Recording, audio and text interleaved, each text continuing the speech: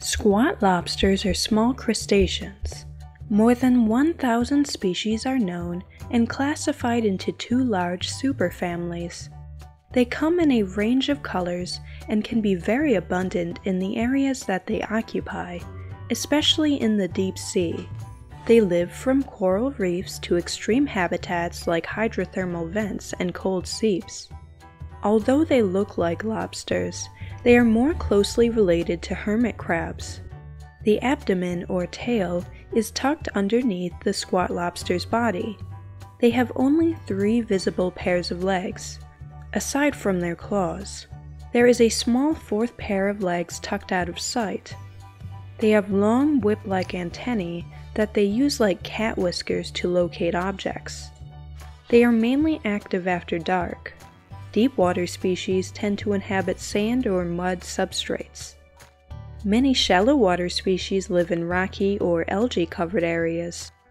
They range in size from a few tenths of an inch to about 4 inches. These crustaceans can move fast. Many are commensal, meaning they can live closely with other organisms without harming them.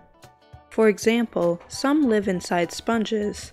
Others hang out on coral or feather stars. Most remain on the seafloor, but some swim up the water column at night to feed and return to the seafloor during the day. They flap the abdomen to swim.